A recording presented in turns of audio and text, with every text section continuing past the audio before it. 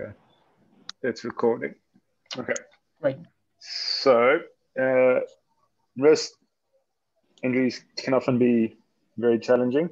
And I think that's usually the face I pull when the patient says on the phone, I've had wrist pain for about 3 months now and they're not sure what's going on and why they've got pain. I think that's usually what I look like. Much like that as well, when they've had x-rays and nothing's broken, or they give you one of those vague histories where it's, oh, I've got some wrist pain in my wrist somewhere, I can't really tell where, and you just go, like, well, what now? What do I do? So I don't know how clear that is if you're on a mobile or something, but basically they break it up into the volar side, which is the palm side, or the dorsal, the back end of the wrist, and then radial, central, and ulnar sides. So just that we know which sides we're talking about. And the surface anatomy is obviously really, really important, and that gives a good indication as to what might be going on and what is causing the pain. So now, if you can see that, I will obviously share the slides as well, but that basically gives you a rundown of what we'll be going through. Like I said, I'm not a hands specialist. This is really just a dummies guide and a quick tour of what wrist things we could be seeing, and then just a brief brush of some of the injuries that you can have. There's the volar side, with your flexor carpi ulnaris and your triquetral arthritis and all those carpal bones. And there's just another way of looking at it, with the sort of purple area being more of your Decker veins and intersection syndrome, your basal joint pathologies, volar ganglia, your scaphoid fractures and so on. The yellow area being more the ganglions, the carpal bulbous, extensor tendinopathies, Kienbock's disease, scapulohumeral interosseous ligament injuries, gout and inflammatory arthritis, and again the blue and the green. And you can look at that again and keep referring back to that. So when you're on phone calls or video calls, just gives you a bit more of a narrowing down of where the pain is and what conditions might be associated with it. Right, so let me know if this works on your side or if it doesn't work. So basically, what he's doing is showing the inherent instability in the wrist. All right, so if you hold the distal radial ulnar joint and the first row of the carpal bones and moving it backwards and forwards, or anterior and posterior like that, that's a normal wrist. I think often when we do a test like that and you do it with patients, you move it that much and patients think, oh, there's something wrong here. That's the normal range of motion. And usually if it's not moving as much, there's something else happening there. That there's some sort of muscle spasm or instability or arthritis or something's going on there. So that's a normal wrist. So the first thing to go through is Decker vein syndrome. Let me see if I can, there we go. So Decker vein syndrome, so that's pain over the base of the thumb area. Finkelstein's test, which I've got a video for, I'll show just now. It really does reproduce the patient's pain. And when you do the test, I find the patients often jump and they go, yes, that's my pain. It's a nice one doing over the phone or even over a video call. And if it's positive, it's usually pretty good. Or you can be quite sure that that's the problem. I kind of approach these just by treating it with normal tendon principles. Often suggest bracing as well to offload the tendon, and a lot of isometrics with elastic bands or rubber bands, holding it, the band around the fingers and the thumb, and just holding that, and then going into more movements as well. Just give me a sec. All right, so this should be the test. So basically, it's the thumb into the palm of the hand. You close your fingers and pull to the ulnar side, and showing you exactly where the pain will be right along there. Yeah, that's quite a simple one. Like I say, when it's positive, patients often jump up and down. Physios often have a lot of pain there as well. With treating physios, if you're doing a lot of manual techniques, we often get a lot of that Finkelstein's positive test there for the deco veins. Right, so the next one is intersection syndrome, which is, as you can see in the picture, it's just a little bit more proximal and a little bit more central to the deco veins syndrome. And as you can see, it is the intersection of the extensor carpi radialis brevis and the extensor carpi radialis longus, where that crosses with the extensor brevis of the first finger and the abductor longus of the first finger as well. Okay, you can refer these on for an ultrasound or an MRI. If not sure between the intersection syndrome or the deco veins, might just give you a bit more information if you really want to be specific about it. But again, it's often treated much like normal tendon pains. So I personally go with a lot of isometrics first, and then going to slow movements and then quicker movements and so on from there. So that's the intersection syndrome, very similar to deco veins syndrome. Then the next one to just go through is the scaphoid fracture. So it's all kind of in that same area of the wrist, greater part of the wrist. So that's tenderness in the anatomical snuff box. So if you sort of go like you're going to hitchhike or thumbs up, and you get that little snuff box in there. And if you push in the base of that area, they'll usually be quite tender. I think most of us know these are often missed on initial x-ray. So if they're going to fall on to the wrist, they often miss these initially, and then on a follow-up x-ray, you often see that fracture. And the big thing with these is because of its blood supply, you get a lot of avascular necrosis in that area. So it might be worthwhile, if these are missed initially and not managed, a few months later on, if you are concerned, to definitely go and do an x-ray and refer on if needed, if there is the avascular necrosis there.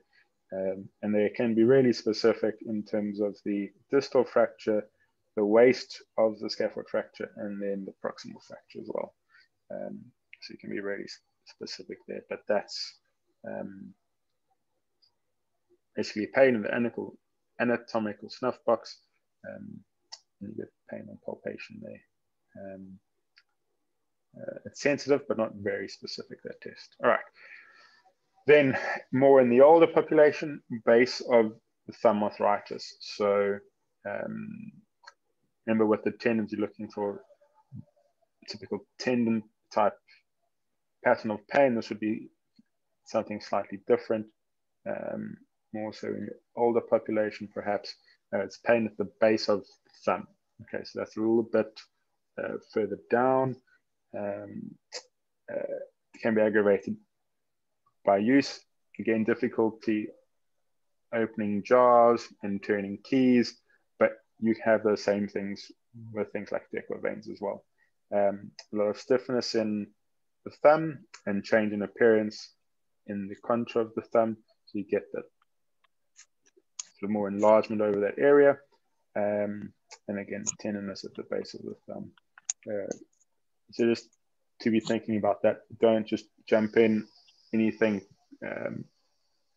going scaphoid fracture, Dequa veins. Also be thinking about base of the thumb arthritis. These are all very, very close to each other types of injuries. Millimeters here makes a big difference in terms of what structure you could be on. And that's why these are especially difficult to do over the phone and even on video, to really be specific in terms of what is going on there. Then the skier's thumb, or the ulnar collateral ligament injury of the thumb. Yeah, so quite common in terms of that type of injury. So landing on the thumb, going down like that. I did actually get a picture of someone doing this, but it doesn't seem to be there. But so it's more common than the radial ligament, and you go into a hyperabduction injury. So the test with radial deviation, so it's basically doing like a MCL or LCL sort of test of knee, but then doing it in the thumb, and doing it at full extension, and then in 30 degrees flexion as well. And again, those I would often go for some sort of splint or brace, especially in the initial phase. I think that is something we could chat about afterwards, is generally just about splinting and bracing. I find a lot of people here are quite anti-splints and braces, whereas where I trained in South Africa, a lot more pro bracing and splinting to enable function, but with the view to trying to get them off that as quickly as possible. But I know some people who have different views on that. All right, so that's that more the base of the thumb, really specific mechanisms of injury there, which makes it a lot easier to be thinking about ligaments of the thumb. Then the carpal boss is a small immovable mass of a bone on the back of the wrist, which is basically what you can see there.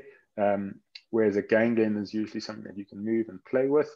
A carpal boss is immovable, so that's quite a hard piece there.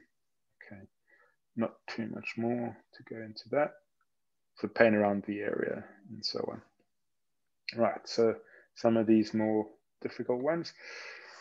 The scapholunate ligament tear is one of the most common wrist injuries. So when it tears, it leads to the lunate extending and the scaphoid flexing.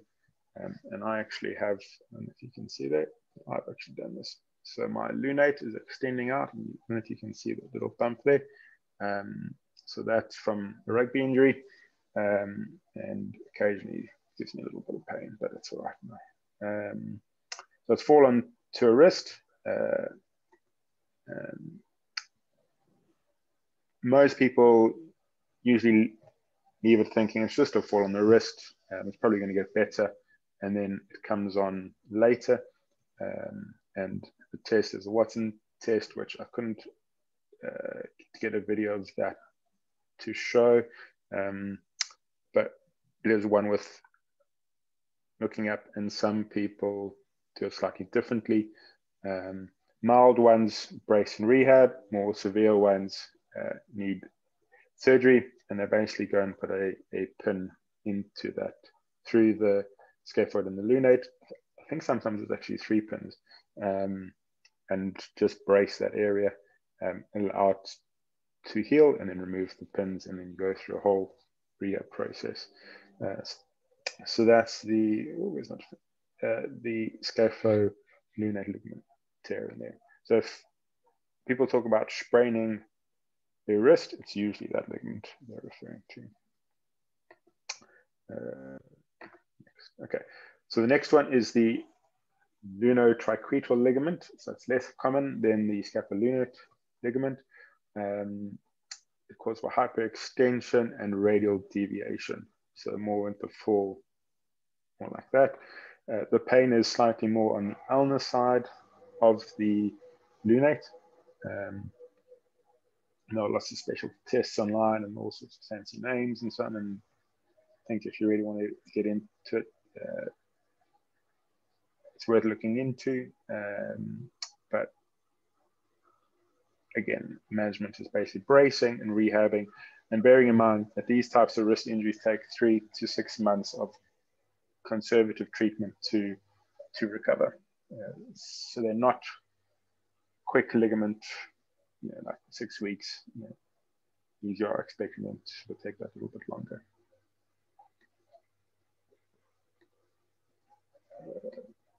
All right, so this was one, that name I don't know.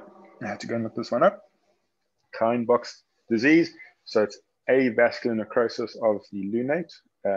So it's dorsal wrist pain, decreased flexion and extension range of motion. It's pain over the lunate area, makes sense with the avascular necrosis. X-rays, you want to have an AP and a lateral and oblique views. This is obviously a CT scan, and you can quite clearly see that bone is not doing very well in that avascular necrosis. So that's called Kienbock's disease. Then the Drudge injury, so the distal radial ulnar joint instability, is the articulation between the ulnar head and the ulnar notch of the radius, often referred to as the sigmoid notch, I think it is. So you can get various injuries here, which can include the ulnar styloid and distal ulnar fractures, TFCC injuries, the ulnar impaction syndrome, and then some fractures. And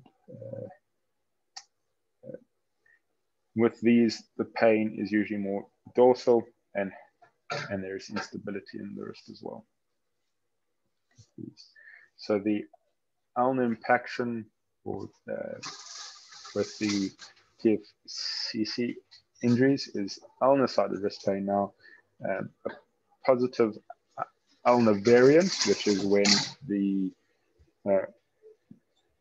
the ulnar is slightly increased in length relative to the radius, which means that the TFCC is understretched and thinned. These can be insidious and progressive. So they'll talk about slowly developing as wrist pain on the ulnar side. This decreased range of motion just generally, and especially in flexion and rotation as well. The tenderness over the area distal to the ulnar head and volar to the ulnar styloid. So try and make sense of that in your head, where that is. So this is one of the tests for it. So you grab the wrist like that with the one hand, and then you're going to ulnar deviate it. Once you grip the ulnar there, you're going to deviate wrist, and then you move it AP motion, and you feel that movement, and then you're going to go more into neutral rated deviation and do the same thing, and test for the amount of movement that you still get. There we go. So then you radially deviate the wrist and moving it forward and backward. And if the TFCC is damaged, you'll still have the same amount of movement. If it's intact, it will hold and it will reduce the amount of movement there because it's actually stabilizing it.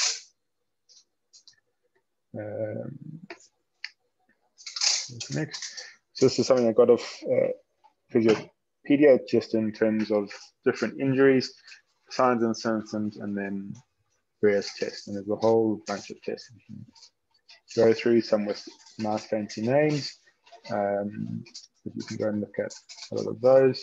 So you go through the TIF, CC injury, the triquetral interosseous ligament injuries, and so on. And then there's the Kienbocks disease, ulnar nerve entrapment as well, which is then getting the prosthesia on the fourth and the fifth digits. Ulnar artery thrombosis, and all of those. So you can keep that with you as like a reference guide if you need until it becomes more familiar. And then this is one quite interesting. So it's a painful snapping of the wrist with twisting motion. So patients will often say it feels like it's dislocating or something's clicking or flicking. So basically you've got that little ligament there that holds the tendon down, and then when you rotate, it pops out and flicks, and then it comes back in when you go back. I've got a cool video, that one. So yeah, you put the patient's wrist into flexion and rotate backwards and forwards, and you can see the tendon there, and then it'll cut to a video of someone who's got a positive one. I'm sure you've seen this before. If you watch close, you can see it just flicking over there. So that's more of an instability there. So if that does flick, if it's not painful, it's not usually something to worry about too much, but eventually if it starts clicking enough, it can become painful. Then this is the extensor carpi ulnaris tendinopathy. So test for it, basically hands together and then extending the wrist back and getting that pain down the ulnar side of the wrist there. You can see, and that's a nice test again, sort of do over the phone or in video, and just asking the patient to put the thumbs together and extending the wrist back and then getting the pain down there. And I thought that was going to take me a lot longer to go through, so I thought I would go through the volar surface next time. But that's 28 minutes past. So yeah, that's a quick run through of wrist injuries. I hope that just brings a little bit of clarity. I will share the presentation. You can go through that and just help have a little bit more clarity in terms of the wrist injuries and so on. Yeah, anybody got any questions or want to discuss bracing, rehab options, things like that? Katie, are you for bracing or against bracing? Hey? Are you for bracing or against bracing? I would say it's for some patients quite important in the first instance. I found that wrists can be quite sensitive areas. And yeah, bracing can be quite helpful to reduce their pain so that they're out of that acute phase and then start a rehabilitation afterwards. So yeah, I would brace. Definitely useful with hypermobility. There's also some good evidence for splinting with carpal tunnel syndrome. So a carpal tunnel splint for 12 weeks is strongly recommended for carpal tunnel syndrome. They sleep with the splint at night, and there's I think it's about a 40% success rate using a splint at night for 12 weeks. And combined with, with a manual therapy approach, with electrotherapy, with exercise therapy and splinting and offloading, I think can be really, really useful. And bracing can be super useful in hypermobility, especially if people have to keep on working. So it just provides some extra support to the pain settles. I'll tell you a story. A couple of years ago, me and the kids went to Thailand, and I was on a boat. We were going on a boat somewhere, and I stepped off from the boat to the jetty, and the guy who was very helpful grabbed my wrist just to support me as I stepped off the boat. I'll tell you, I had wrist pain for about 6 months. It was insane. And like, he just grabbed my wrist, you know, and yeah, I don't know what he did. I mean, it was probably like a tiny ligament sprain or something, but wrist pain was, I knew for 6 months like it hurt. So I strapped it up when I worked, and it just gave, maybe because I was using manual therapy, but it just take ages to get better. There's such a pain. Yeah, I found so as well. They often find like moms picking up children, or nursery teachers often picking up children or cooks, and not being able to lift up, you know, pots for children because of the pain. And I think a brace will often just enable them to be able to still do those things, and just decrease the pressure on wrists. Yeah, Tim, to be honest, you're just too weak. You're just too weak. I'm just kidding. Too hypermobile. Well, yeah. Yeah, very hypermobile. Yeah, I mean, bracing is spot on for carpal tunnel and stuff. I mean, you know, 90% of the symptoms go away just with splinting overnight, isn't it? Yeah, that's right. Spot on. On the carbon, I found very useful the taping. Taping. Yeah. So I always tape on the pain direction, and the patient is able to use the wrist as normal with less pain. Yeah. I used to do a lot of wrist taping with rugby players, and then even being able to limit the supination and pronation by going around the wrist. It can limit the pronation and supination. A lot of thumb strapping as well, especially the guys that couldn't catch the ball. We were trying to strap between the fingers. So that, no, I'm joking. The taping definitely very, very useful. I think if it's going to be a long-term thing, I often say that the bracing is better than the tape because of the skin. But yeah, definitely taping. K-tape works nicely as well on wrists, a little bit easier on the skin.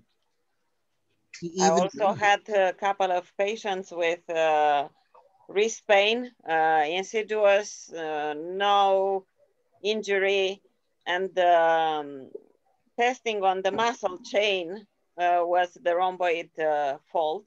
Yeah, I had a patient with 2 years of pain in the wrist.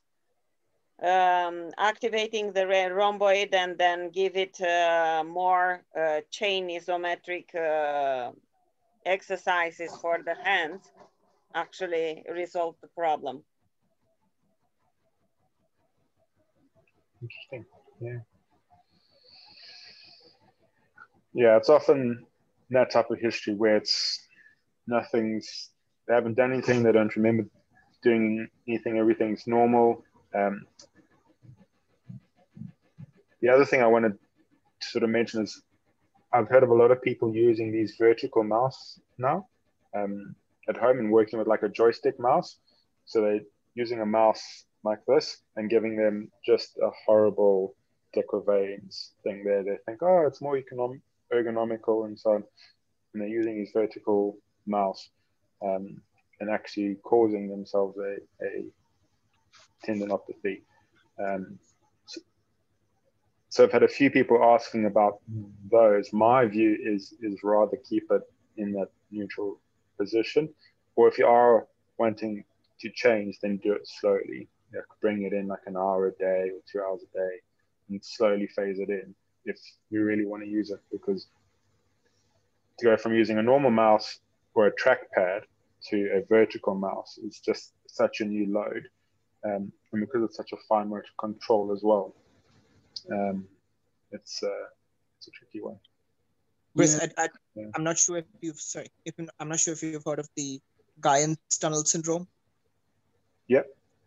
You've heard of that, yeah. Mainly seen in cyclists, especially in the UK, where so many cyclists. I mean, they don't really come up straight away because the symptoms fade off easily once they stop cycling. But it's mainly the little finger and the ring finger. It's mainly affected by Guyon's tunnel, radial nerve, compared to the carpal tunnel. And splinting those as well are very effective. Yeah, isn't that, Alan? Is that when you're typically on particularly uneven roads and you have it's the constant The repetitive vibration. The paresthesia through the fingers, doesn't it? That's right. Yeah. The repetitive vibration can cause that. They're on the handlebars, so it's in extension.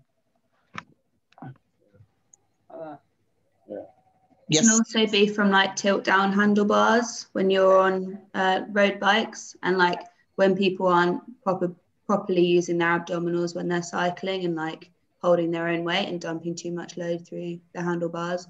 So I often find doing a little bit of like core strengthening and activation can be helpful, and just getting them to like really have a play around with the height of the handlebars helps with that.